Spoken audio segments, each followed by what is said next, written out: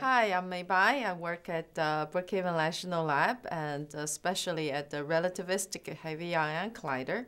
It's also known as a RHIC. It's a collider built 10 years ago, and it's a collider to collide proton to heavy ions.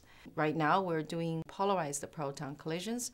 Polarized protons are protons that we try to keep spinning in more or less the same direction.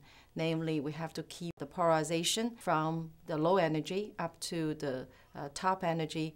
Currently, this is a 250 GeV all the way, and keep them all spinning together and then colliding to explore the proton spin structure, which is a very exciting program and has not been very well understood like other physics topics. What's very exciting about this year, in particular, polarized proton run, is we're completely in a new territory. In this case, all the protons come from AGS, alternating gradient synchrotron.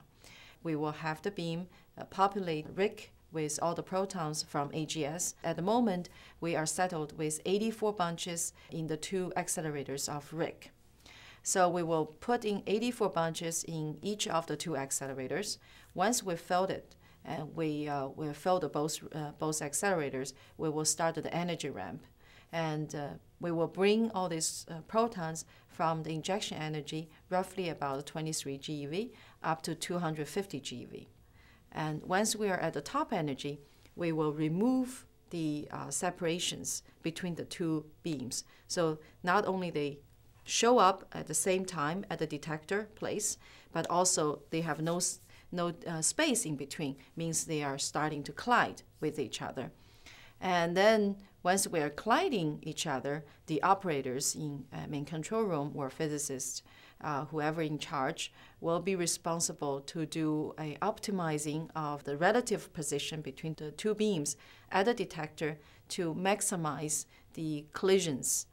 Once that is done, we will tell the detector saying, look, it's ready for you guys to listen to collisions, turn on your detector. And then they start to turn it on, and then we hand the whole collisions to them to take the data.